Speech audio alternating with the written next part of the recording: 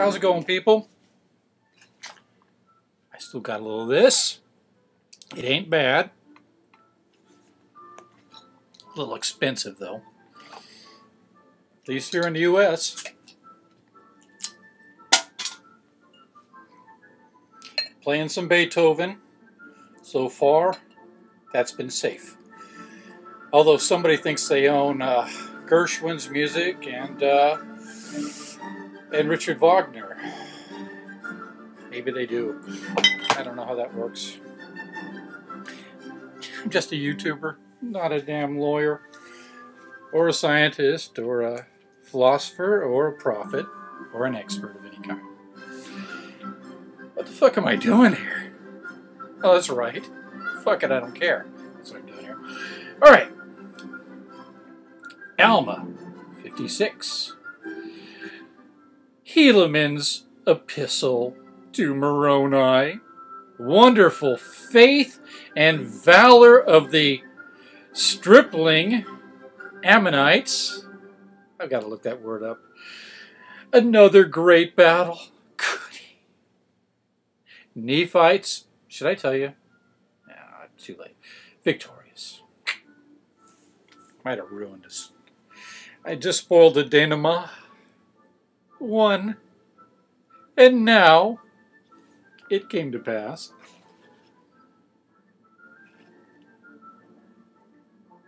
You do get a hint of scotch at first, and then it's gone.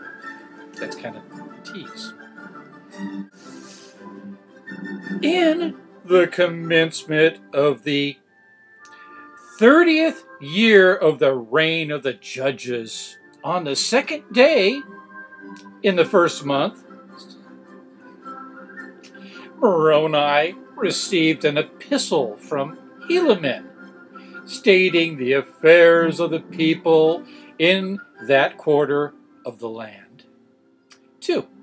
And these are the words which he wrote, saying, My dearly beloved brother Moroni, as well in the Lord as in the tribulations of our warfare, behold, my beloved brother, I have somewhat to tell you concerning our warfare in this part of the land, but only somewhat. 3. Behold, 2,000 of the sons of those men who Ammon brought out of the land of Nephi. Now ye have known that these were descendants of Laman, who was the eldest son of our father Lehi. 4. Yeah, we know all that. Now, I need not rehearse unto you, but you're going to, concerning their traditions or their unbelief, for thou knowest concerning all these things. 5. Therefore, it sufficeth me that I tell you that 2,000 of these young men have taken their weapons of war, and would that I should be their leader.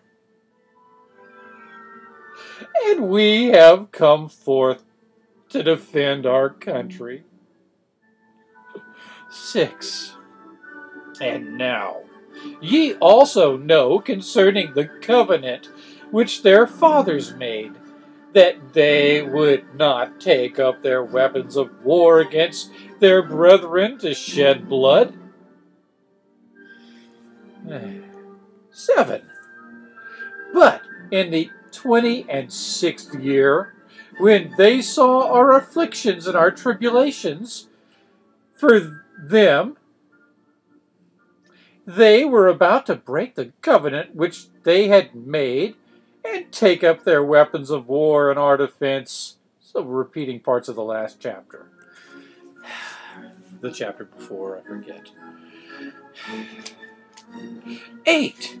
But I would not suffer them that they should break this covenant, which they had made, supposing that God would strengthen us, insomuch that we should not suffer more because of the fulfilling of the oath which they had taken. 9. But behold, here is one thing in which we may have great joy. For behold, in the 26th year, got an asterisk, BC 66. And I see right next to it there's a little cross that says BC 65, so we're moving right along. Got to get to that Jeebus's birthday.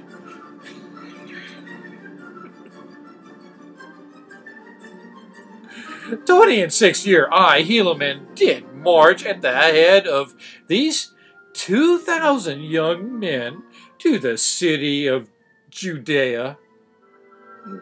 Not the other one. The American one. To assist Antipas, whom ye have appointed a leader over the people of that part of the land. 10. And I did join my 2,000 sons, parenticles, for they were worthy to be called sons, in parenticles, to the army of Antipas, in which strength Antipas did rejoice exceedingly. For behold, his army had been reduced by the Lamanites because their forces had slain a vast number of our men. For which cause we have to mourn. 11. Nevertheless, we may console ourselves in this point, that they have died in the cause of their country and their God, who doesn't seem to be doing much for them, except speaking through the prophets. Yea, and they are happy. Wait, what? They died and they're happy? What? No, they died and they're dead. They died and they're happy. I gotta read verse 11 again, sorry. Nevertheless, we may console ourselves in this point, that they have died in the cause of their country and their God, yea, and they are happy. I guess you have to take that on faith. 12. And the Lamanites have also retained many prisoners, all of whom are chief captains, for none other have they spared alive, those bastards. And we suppose that they are now at this time in the land of Nephi. It is so if they are not slain.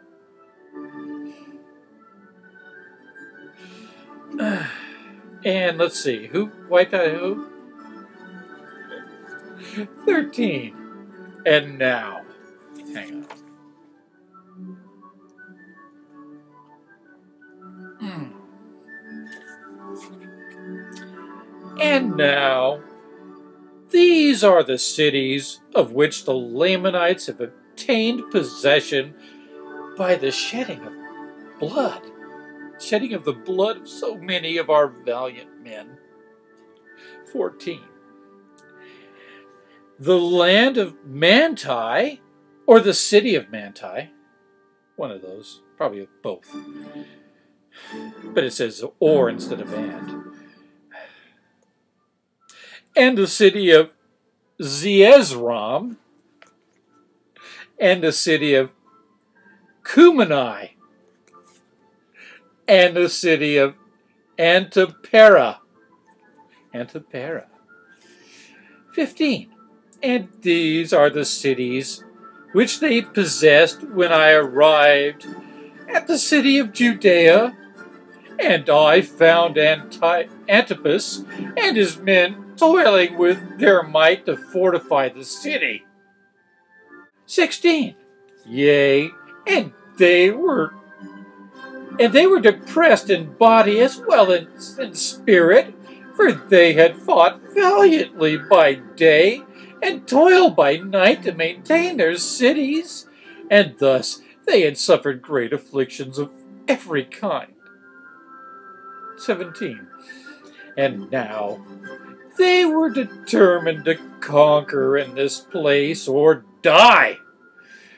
Therefore, you may well suppose that this little force which I brought with me, yea, those sons of mine, gave them great hopes and much joy. 18.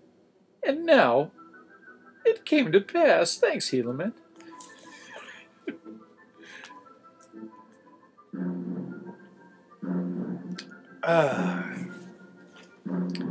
that when the Lamanites saw that Antipas had received a greater strength to his army, they were compelled by the orders of Amoron,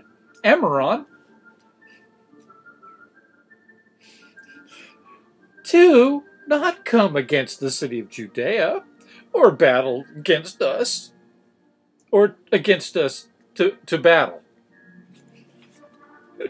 19. And thus were we favored of the Lord, for had they come upon us in this our weakness, they might have perhaps destroyed our little army, but thus were we preserved. It's a miracle. Thank you, Jeebus. You're not even born yet. 20.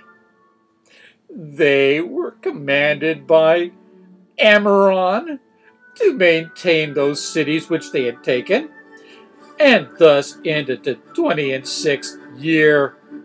And in the commencement of the 27th year, we had prepared our city and ourselves for defense in BC 65.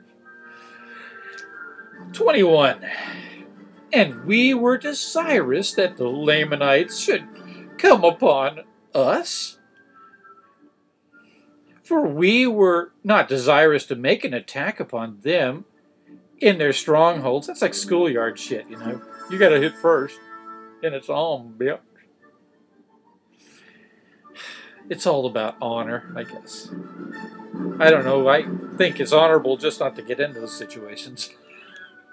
Think of a way out, come on. People are supposed to be smart. But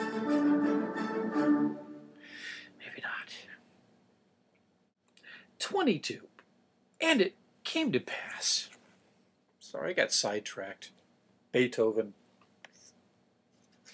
It's his fault.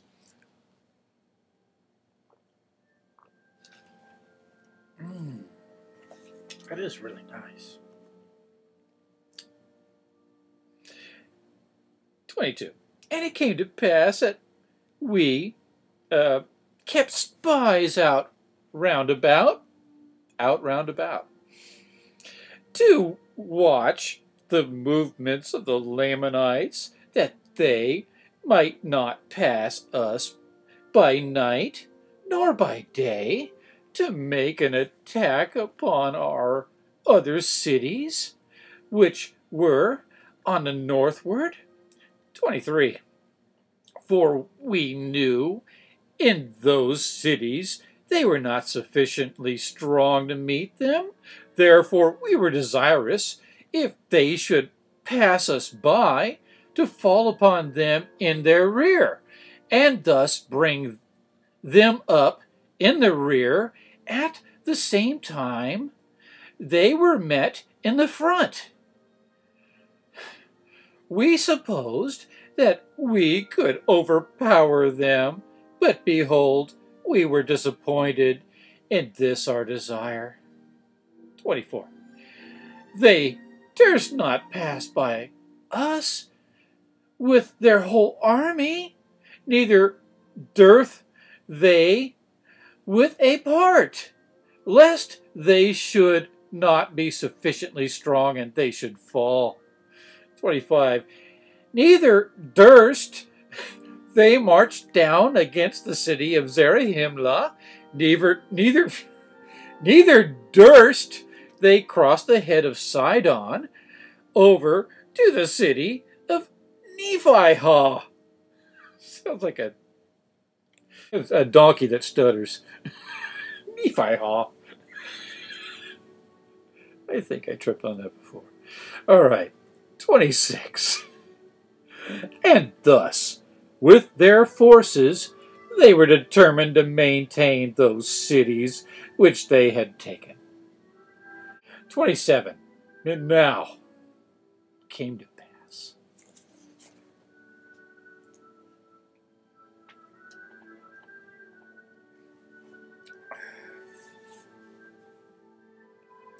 In the 2nd month of this year,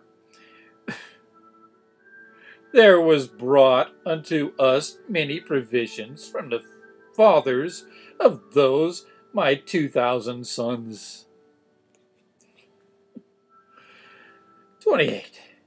And also there were sent 2,000 men unto us from the land of Zarahemla. And thus we were prepared with 10,000 men and provisions for them, and also for their wives and their children. 29. And the Lamanites, thus seeing our forces increase daily, and provisions arrive for our support, they began to be fearful, and began to sally forth. Sally forth. Sounds like a comic book character. Like somebody that would date Archie. Sally forth.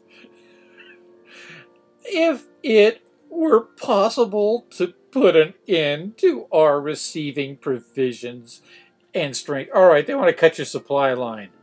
I get it. Damn, did it have to take that much gold?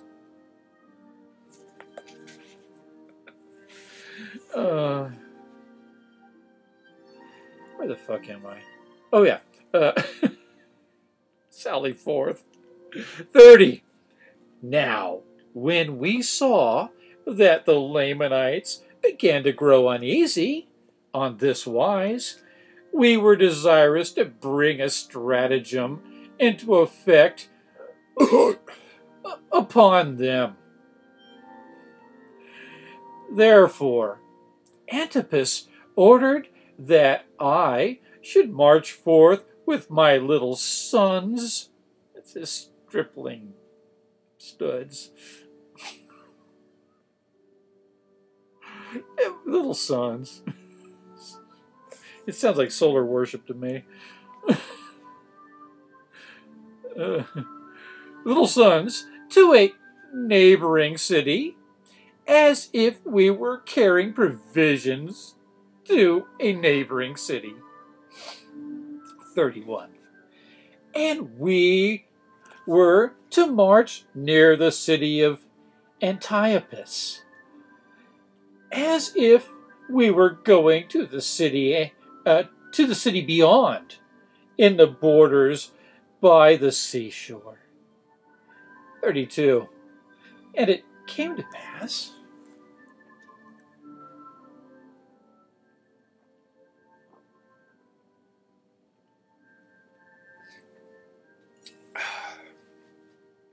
that we did march forth as if with our provisions to go to that city.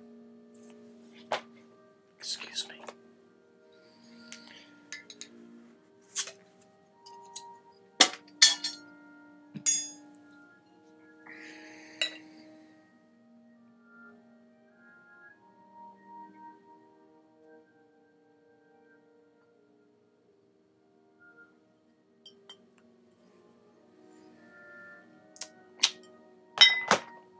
Tasty.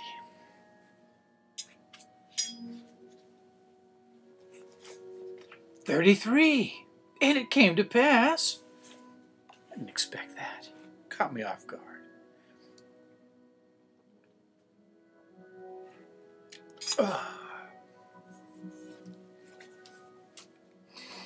That Antipus did march forth with a part of his army, leaving the remainder to maintain the city. But he did not march forth until he had gone forth with my little army and came near the city Antipus. Yeah, Antipus. 34. And now, in the city Antipera, were stationed the strongest army of the Lamanites, yea, the most numerous. 35. And it came to pass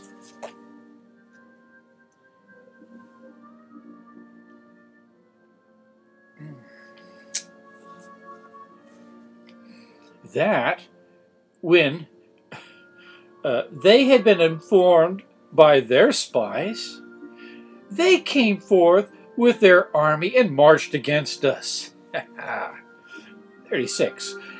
And it came to pass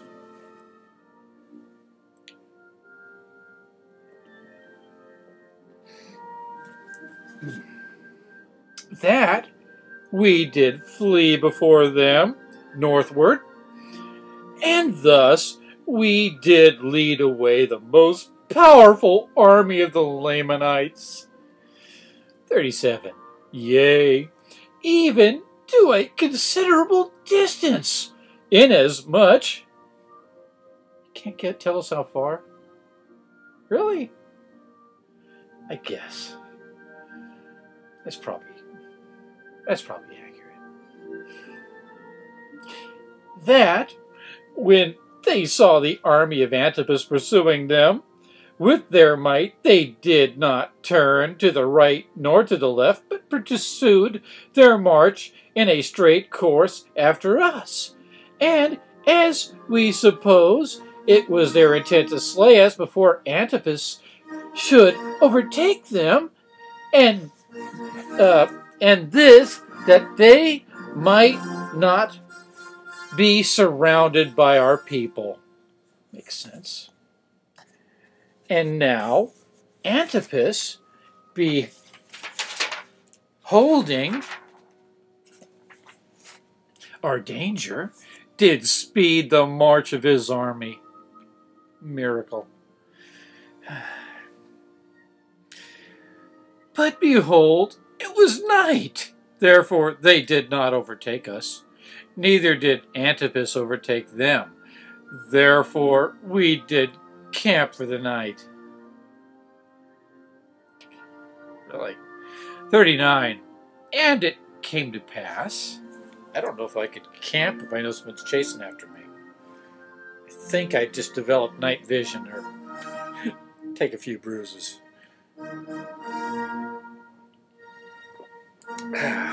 But everybody's different. 39. And it came to pass that before the dawn of the morning, behold, the Lamanites were pursuing us. Now, we were not sufficiently strong to contend with them. Yea, we would not suffer that my little son should fall into their hands. Therefore, we did continue our march, and we took our march into the wilderness. 40. Now they durst not turn to the right nor to the left, lest they should be surrounded. Neither would I turn to the right nor to the left, lest they should overtake me. And we could not stand against them,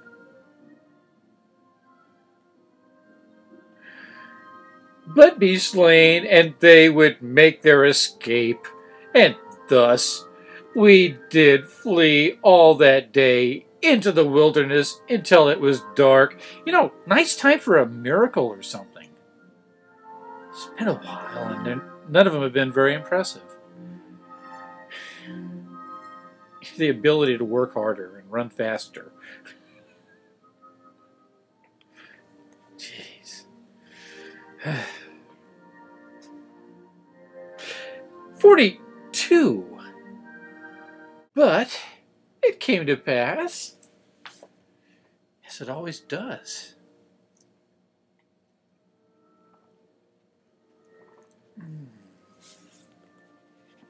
That they did not pursue us far before they halted.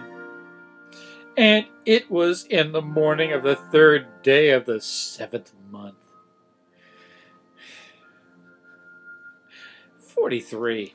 And now, whether they were overtaken by Antipas, we knew not.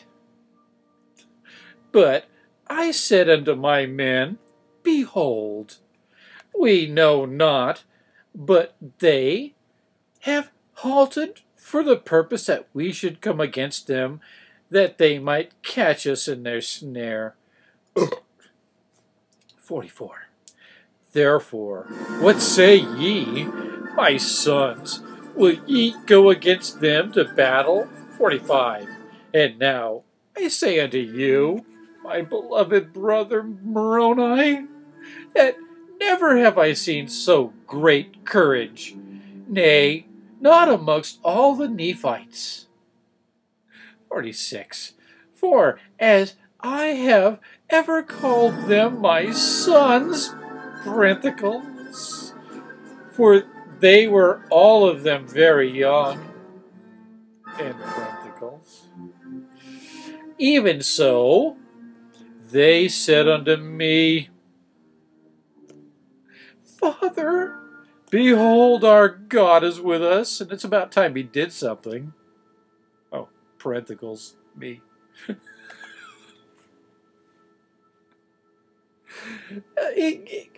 Behold, our God is with us, and he will not suffer that we should fall, unless it's his will. Then let us go forth, if we would not slay our brethren, if they would not let us alone.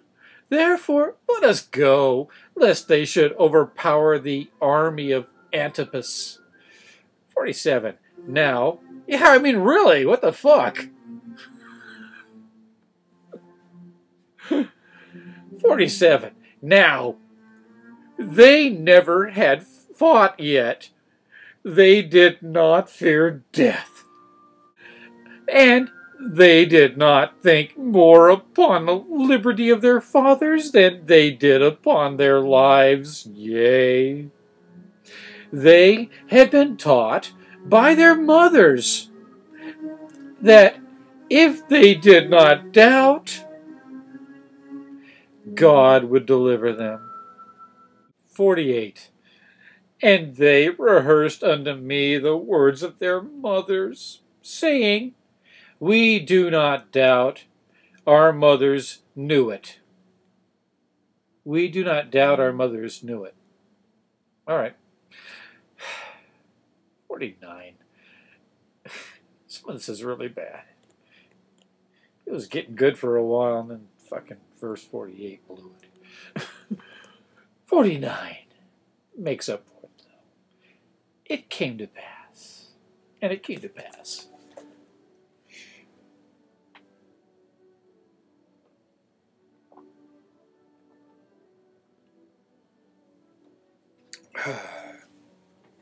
That I did return with my 2,000 against these Lamanites who had pursued us. And now behold, the armies of Antipas had overtaken them, and a terrible battle had commenced. 50. The army of Antipas, being weary because of their long march, in so short a space of time, were about to fall into the hands of the Lamanites, and had I not returned with my 2,000, and good thing they talked you into it, Mr. Courageous Commander. And he's reporting this in writing in his epistle. I'm so convinced. 50. The army of Antipas, being weary because of their long march in so short a space of time, were about to fall into the hands of the Lamanites. And had I not returned with my 2,000, they would have obtained their purpose. 51.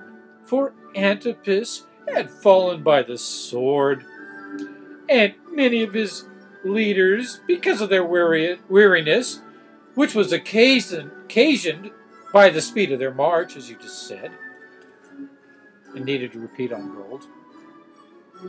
Therefore, the men of Antipas, being confused because of the fall of their leaders, began to give way before the Lamanites. 52, excuse me.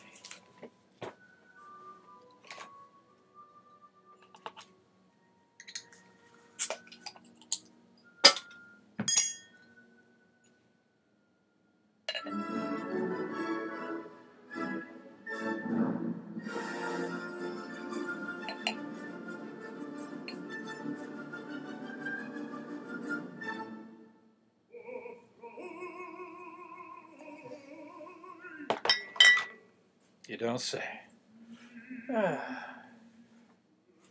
And it came to pass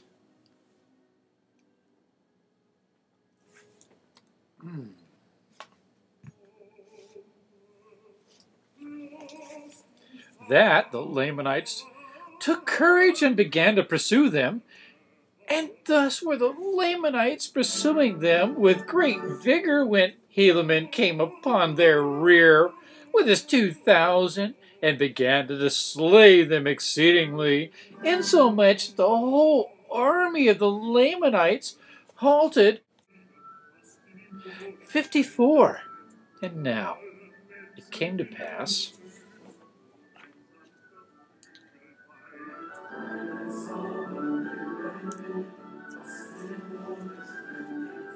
that we, the people of Nephi, the people of Antipas, and I with my 2,000, did surround the Lamanites, and did slay them, yea, insomuch that they were compelled to deliver up their weapons of war, and also themselves as prisoners of war. 55.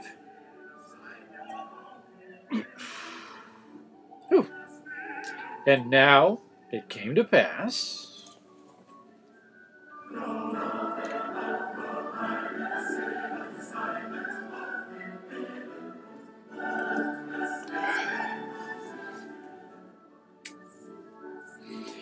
that when they had surrendered themselves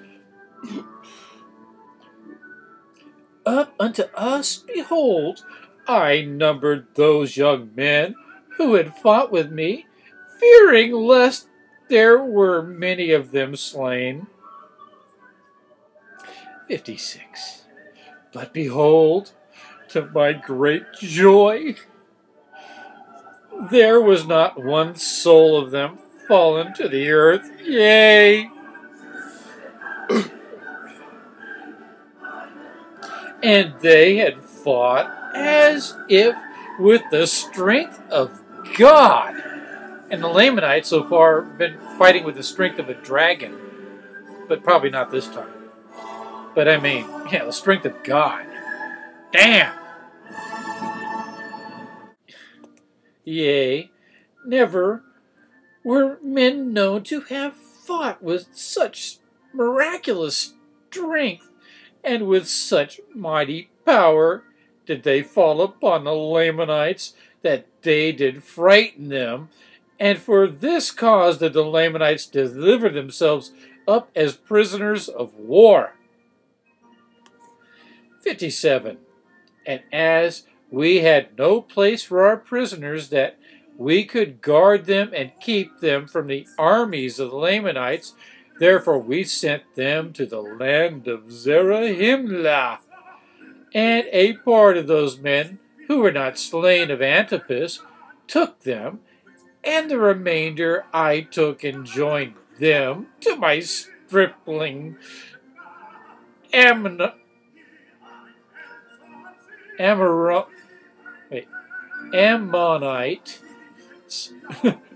my stripling Ammonites, and took our march back to the city of Judea.